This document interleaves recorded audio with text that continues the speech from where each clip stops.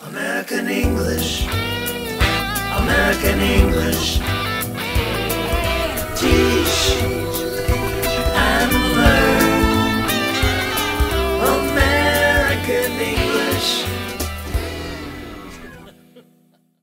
Hi, and welcome to Teaching Tips from American English.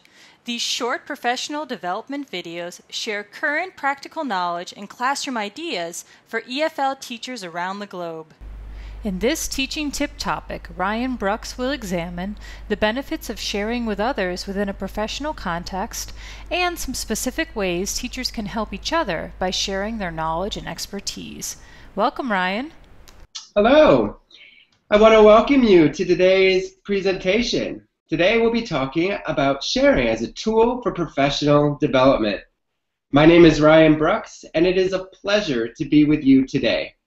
So let's take a look at our goals for the day. Feel free to pause the video here if you'd like to read them more carefully.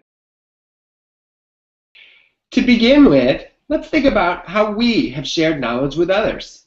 Within the last month, have you shared knowledge in a professional context? In other words, have you shared ideas and information with another colleague or group of colleagues? Take a look at this diagram and you will see one of the first of many benefits of sharing, and that is retention of information. As you can see at the bottom of the pyramid, you will see that in teaching and sharing knowledge with others, you retain and remember about 90% of the information. Compare that with listening to a lecture, and you'll see just how important sharing information is to your own learning. Along with retaining information, here are some other benefits of sharing. In sharing, it challenges your own thinking. It improves your communication of ideas. It encourages others to share. It inspires leadership. And it contributes to sustainability. Now, just a note on sustainability here. In this context, we simply mean that good teaching practices continue to exist. Realize that good practices can only continue to sustain if we are sharing information with a new generation of teachers.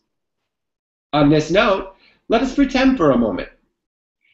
Let's say you share information with 3 people, and then those 3 people take that information and share it with 3 others at their school. Look at it.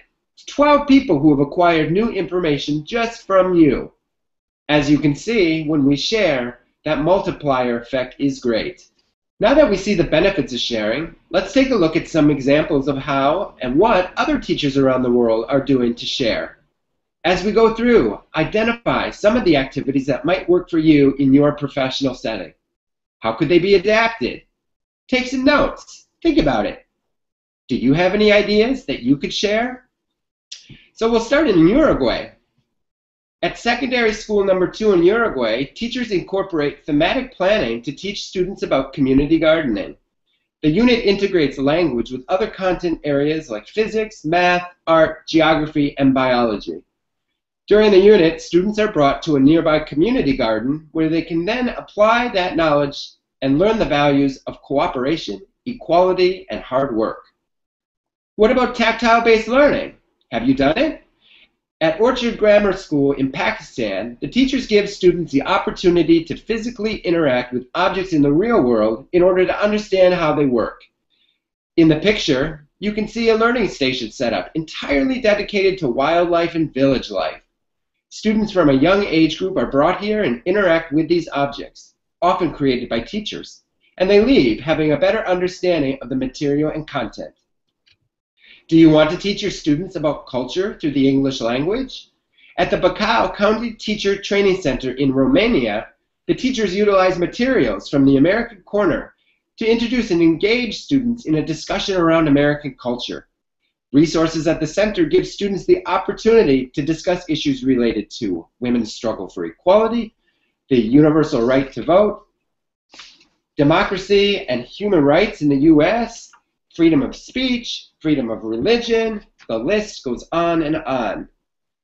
Can you think of some other interesting cultural topics that you could introduce in your classes? At Slovaco Arso School in Macedonia, the teacher wants to make learning culture a fun experience. He utilizes funny videos from popular culture from YouTube to emphasize specific language points.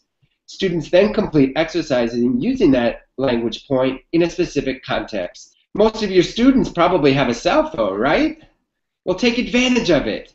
At Centro Boliviano Americano, teachers utilize Quizlet, an online platform that allows teachers different options in creating quizzes. It's a great tool to help teachers continually assess their students. Think Facebook is the only way that students can network with others from around the world? In Indonesia, students use Club Kui Chat Messenger, an online messaging system that allows students to interact through avatars that represent themselves virtually. And in Belarus, students exchange communication with students of their own age from the USA using the platform ePals. Remember, learning a language extends way beyond the classroom walls.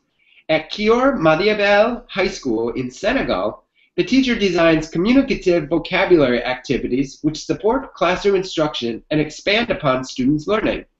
As you can see in this unit, the teacher gets students to think about the issues of smoking through writing, researching, and completing projects.